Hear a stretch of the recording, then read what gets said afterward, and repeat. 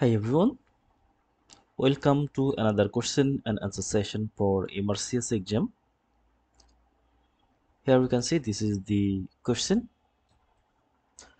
An 18 years old man undergoes a tonsilectomy for attacks of recurrent acute tonsillitis. Whilst is in recovery, he develops post-operative hemorrhage. Which of the following vessel is most likely the culprit? So here we can see an 18 years old man undergoing tonsilectomy, and during the post-operative period suddenly he developed hemorrhage. So we have to find out the source of the hemorrhage. Here the options are facial vein, external palatine vein, external carotid artery, internal jugular vein, and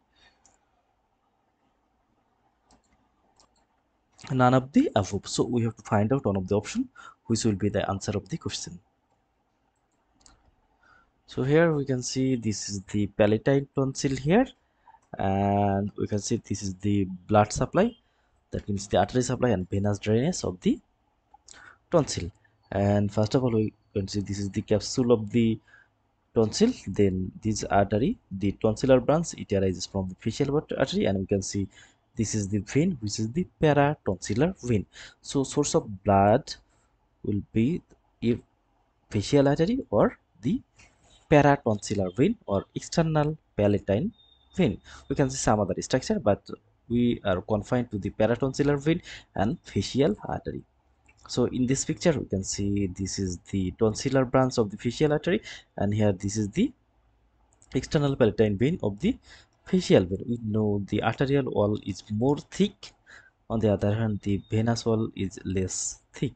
So artery usually occluded, but the vein it may be slap out and the hemorrhage occur. So our answer is the external palatine vein, which is branch from the facial vein, and these external palatine vein it may causes a hemorrhage during the post-operative recovery time following the tonsillectomy. So our answer is the external palatine vein. Thank you all.